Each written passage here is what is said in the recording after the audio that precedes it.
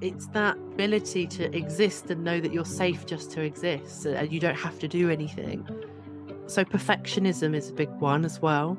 And I've met a lot of people who are like, oh, I don't have perfectionism. And I'm like, but what about moral perfectionism? And they're like, what do you mean? I'm like, there was a big one this year. I said to one of my clients, we're talking about boundaries. And she said, but how can I put that boundary in? Like, I understand that you're saying that I need a boundary, and I understand that's actually true.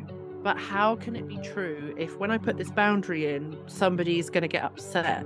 What kind of person would that make me? And I was like, hang on a minute, this is where my NLP training comes in. I listen to what people say, and I can often from context make a very good guess about what their belief is. So I said to her, hang on a minute, are you telling me that you believe that a genuinely good person would never hurt anyone's feelings ever? And she was like, yeah. And I just looked at her and she was like, oh my God, is that not true? I was like, no, it's not. And that's moral perfectionism. So it's this idea that everything you do, say, has to never cause any bit of negativity ever.